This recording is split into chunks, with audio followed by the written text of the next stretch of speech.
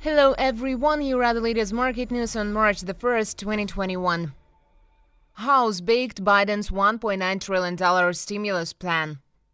U.S. President Joe Biden scored his first victory in Congress when the House of Representatives on Saturday approved his $1.9 trillion economic bailout plan. However, Democrats may not be able to use the bill to raise the minimum wage. The House supported the sweeping plan by a majority vote, 219 to 212, and sent the bill to the Senate, where Democrats are planning a legislative maneuver to pass the document without Republican support. The stimulus would fund vaccines and medicines, as well as a new round of emergency financial assistance for households, small business, state and local governments. The bill's big items include $1,400 in direct payments to Americans, a federal unemployment benefit of $400 a week through August the 29th, and help for those struggling with rent and mortgage payments during the pandemic. AstraZeneca sells Moderna's stake for $1 billion.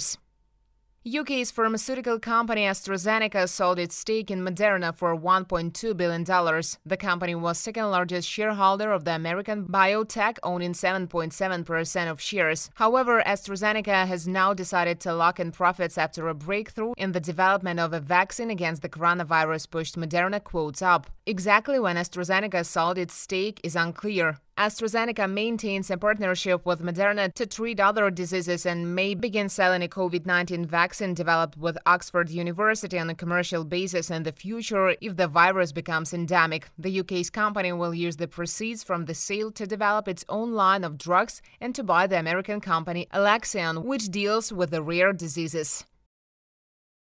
Stock markets rise amid broad global optimism.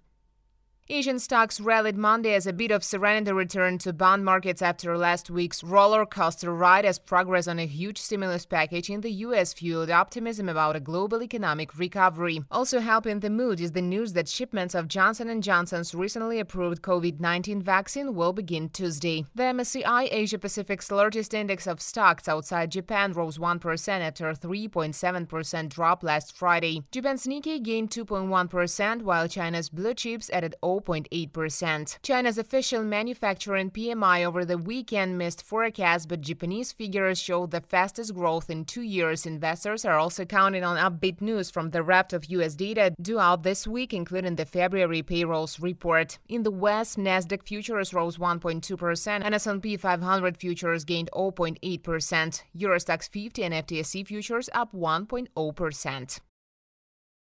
China cuts rare earth exports due to underpricing. China's rare earth, a group of 17 minerals used in military equipment, consumer electronics and electric cars, are undervalued because of stiff competition and face low resource utilization that will lead to a race to the bottom, the country's Ministry of Industry and Information Technology said Monday. The world's largest producer of rare earth metals is threatening to limit exports of the materials to the U.S., leaving Washington scrambling to find alternative supplies. The country's exports of rare earth metals hit a 5-year low in 2020 amid pandemic-driven overseas demand and growing supply in domestic industries, prompting stricter regulations of the rare earth chain in January. The country's rare earth quota for the first half of 2021 was set at 84,000 tons, up 27% from a year earlier.